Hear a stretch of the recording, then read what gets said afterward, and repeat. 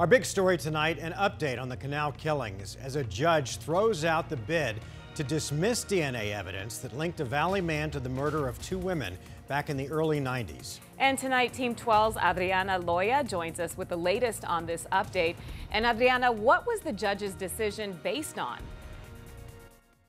Well, this whole case came down to that DNA evidence undercover police obtained it from a restaurant's mug Bryan Patrick Miller used while he was meeting with an undercover officer. His lawyers claim that violated his rights because police didn't have a warrant to collect it in the first place.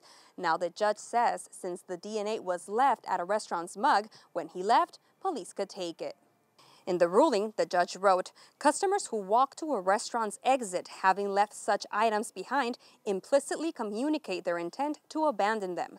Authorities say DNA collected during the 2015 dinner with Bryan Patrick Miller linked him to the deaths of 22-year-old Angela Broso November 1992 and 17-year-old Melanie Bernas from September of 93. Both women disappeared in North Phoenix near the Arizona Canal. Broso was found nude and decapitated in a field near a back path adjacent to the canal. 10 months later, Bernas' body was discovered floating in the canal.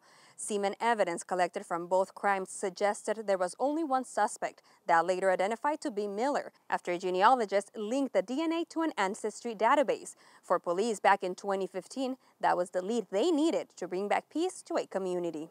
Undercover detectives in a ruse were able to obtain his DNA just this week. Our crime lab last night compared it to the DNA collected at the scene of these two homicides in 1992, and it was a positive match.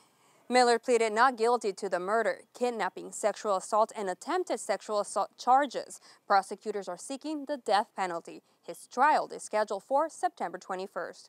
Adriana Loya, 12 News. Adriana.